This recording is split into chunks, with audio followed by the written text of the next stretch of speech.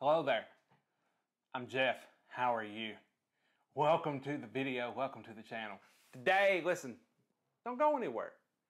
Today we're going to be talking about Adobe Premiere Pro Beta for the M1 Macs. This right here is an M1 MacBook Pro with touch bar and all that junk. You know, it's just an M1, right?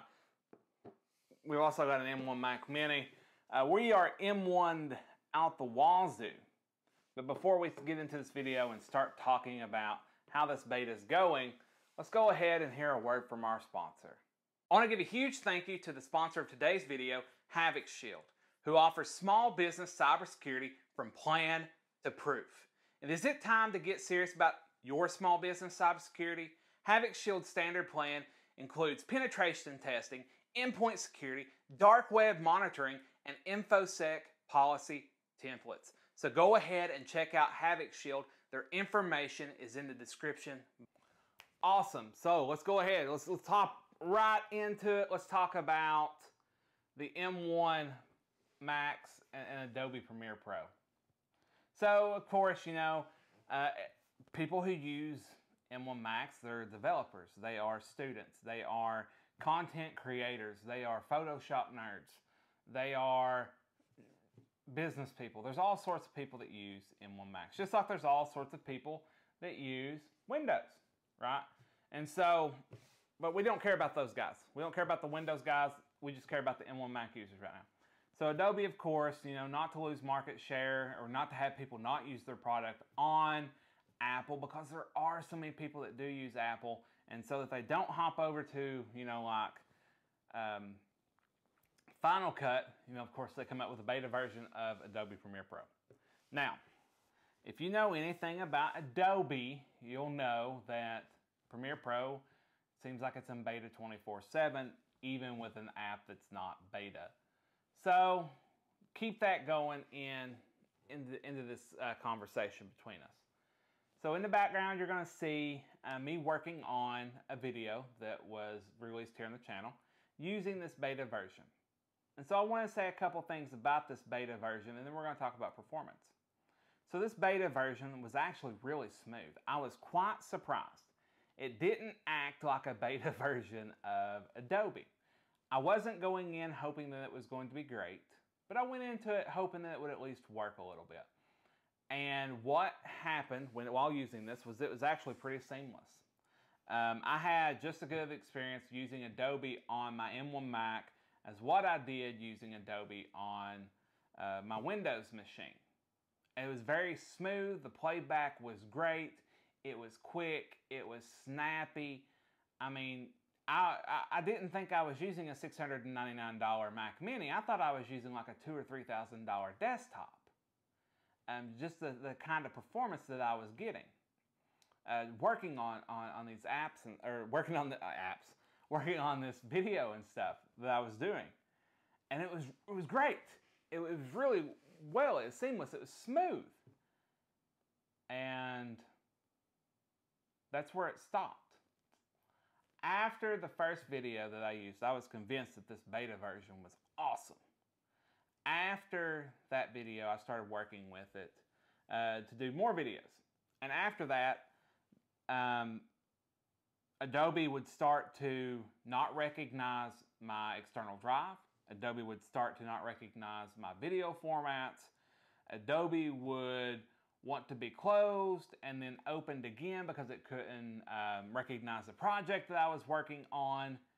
And then it would start throwing errors like crazy. I mean, like you'd be working, it's just boom, boom, boom, errors out everywhere. Errors. And I don't know if it's because of the memory.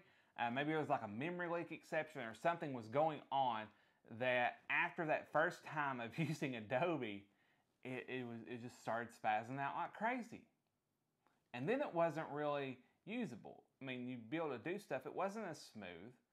And you would start having issues with these errors popping up, and like I said, like it wouldn't recognize drives and things like that. It was a huge, huge annoyance. But the time that it did work, it was awesome. However, that being said, Adobe released an update to their beta and it fixed that. It fixed the problems with not recognizing videos, with not recognizing my drive, my external drives, and then the errors popping up all the time. It fixed that. So Adobe's actively working on it. And then they released another update like just a couple days after that that really made it, that increased the performance and stuff like that, that made it even better with the media encoder and things like that. So Adobe's actively working on this, just from the sheer amount of updates that they put out since I started using this beta. So let's talk about performance then. Since we know that they're actively working on it, that they're fixing the issues that I'm seeing, because I was sending the reports and stuff like that. So of course, you know, they are fixing those. It's turning out to be great the way it's working right now. So let's talk about performance. For a 15-minute video in 1080p with, you know, doing a lot of audio work, a lot of lighting work, things of that nature, it took 6.5 minutes to render that out at H.264, highest render quality, etc., like that, with both the audio and the video. It took 6.5 minutes. That's really cool. That's pretty quick. I mean, that's less than half the time for a 1080p video. So the performance is there. I mean, it's really quick. It's not as fast per se as like a 3950X, you know, a 16-core, 32-thread with 64 gigs of RAM. It's not as quick as it, but it's really quick for a $699 machine. I mean, you can't really argue with just how quick it is. So then I wanted to see how it did compared to, say, Final Cut Pro. And so in Final Cut, I knew that it was going to be faster because it would have to be. If you're Apple, you are not going to release a new product with one of your main professional applications that you put out yourself not being faster than the competition. It's silly. It's not a great business move. So I put in a 50-minute video. I knew that 15 minutes wasn't long enough. So I put in a 15-minute video, and to export a 50-minute video at H.264, you know, cranked up to the nines on how well it exported and everything, to share is what they call it with Final Cut Pro. To share a video at Final Cut Pro that's 50 minutes long, it took 10 minutes and 2 seconds. So Adobe, 6.5 minutes for a 15-minute video. Final Cut Pro, 10 minutes and 2 seconds for a 50-minute video. Now, if you are good at math, you will immediately recognize that it only took 3.5 extra minutes to render something that was over 3 times longer. Okay? And so if you do math real quick, you know, it took roughly 50% extra time to do something that was about 350% extra, those 350% more. Is how that kind of works out, if you want to look at percentages. So, that being said, Adobe's working great. They are fixing it. Final Cut's still faster. It really is. It's amazing how well these M1s do with Final Cut.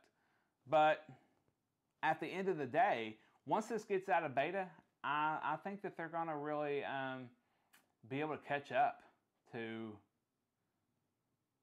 Apple. I really do. I hope they do. I hope they get close. I hope it's something that's really quick. Like I said, I mean, 6.5 minutes to do a 15-minute 1080p video is not bad. That's really good. I mean, it really is. That's really good. Now, 10 minutes to do a 50-minute video is phenomenal. I would like to see Adobe get to the phenomenal stage as well.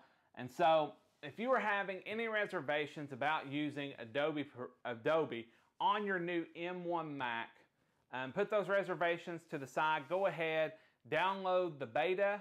There's instructions online on how to download the beta. Go ahead, download the beta, give it a try, see how your mileage may vary different from mine, but go ahead and give it a try. That way you can know for sure if Adobe's going to work for you. And listen, the only thing you're really losing is, I guess, the time that you put into using the beta. But it really does. It's working great.